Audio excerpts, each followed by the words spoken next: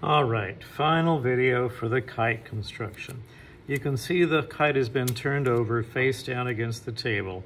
This is the back of the kite, and I've gone ahead and cut off 6 pieces of crepe paper streamer, 2 pink, 2 green, 2 purple. You choose your colors, okay, but 6.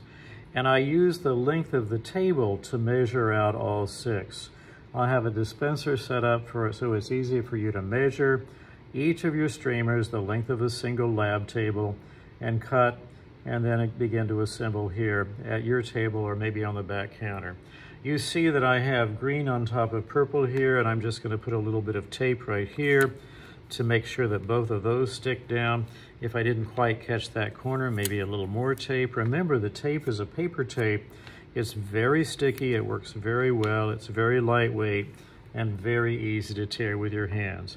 So my crepe paper streamers on the back are already on. Now let's talk about the front, the bridle, and how you go about tying a square knot. This is the bridle right here. There's the hole we punched earlier. The bridle is reinforced with a piece of poster board that will already be cut for you.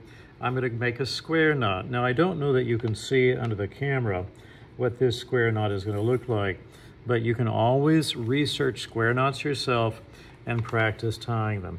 First of all, one loose end of the string goes over another. Let's see if we can flatten this out.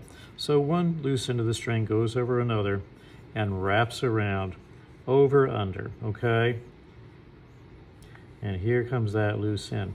Now, once again, going back over, under again with the same raw end of the string, same end of the string. You see how as I pull those together, it begins to form something of a little square there. That is a square knot. It's a very secure knot, very good for kite flying.